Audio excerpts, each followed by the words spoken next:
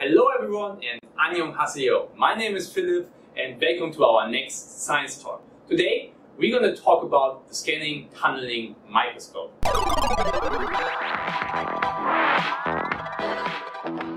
We're watching the Nobel Prize announcements live from Stockholm. Ooh, the Nobel.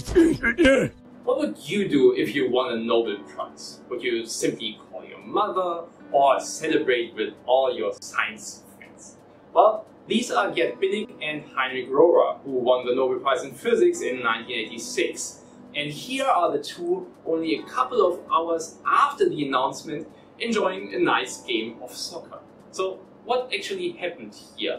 Well, they first had a press conference, but soon asked everyone to please leave because both were members of the IBM Zurich laboratory soccer team and they had a game scheduled against Dow Chemicals. You know, priorities. And of course they lost that day, but they got a Nobel instead. The object in the middle is the microscope they actually got the Nobel Prize for, the Scanning Tunneling Microscope, which allowed scientists to create images of atoms. Here you see one of the first images they took using that microscope, showing the surface of a silicon crystal, an important material for electronic devices. Each white dot marks the position of an atom here. So how does it work?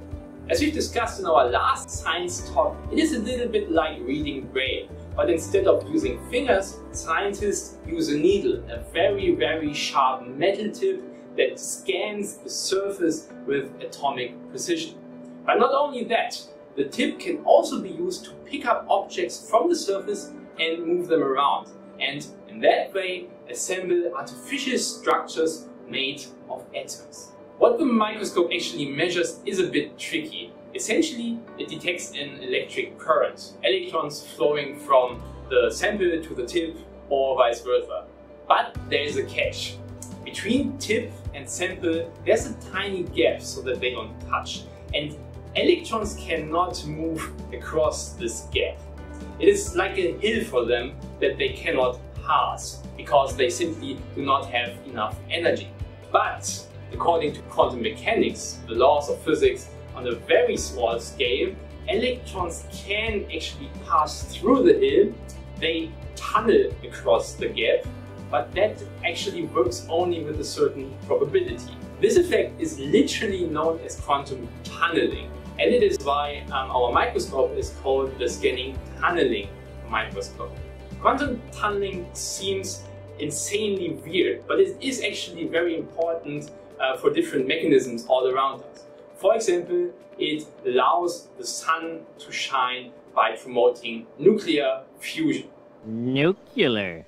It's pronounced nuclear. Since this tunneling current is very sensitive to the distance between sample and tip, it is perfect to sense small variations in height, such as an atom. If one now simply records the position of the tip for constant tunneling current, one can create a height profile of the surface. And scientists have used that to image and create amazing things on the atomic scale. Because we are running out of time, here's now a selection of my favorite works. The surface of gold, the surface of samarium hexaboride, of platinum, of niobium diselenide, of oxidized tantalum that actually looks like tic-tac-toe, a magnetic bit made of only 12 atoms, a whole sentence written with indentations in copper oxide, small molecules, large molecules, many molecules, Sierpinski triangles, a movie made with single atoms, quartz crystals, carbon nanotubes, electron waves on copper, copper nitride islands topped with atoms, a defect in gallium arsenide, defects in tungsten ditelluride that actually look like TIE fighters, and not only Star Wars, here's also Star Trek written with single atoms. Did I just learn something new and have fun doing it? What? If you want to learn more about these scientific works, we provide additional links in the description box. For now, that's all folks. Thank you for watching. Please like and subscribe. My name is Philip and see you in the next episode of Science Talk.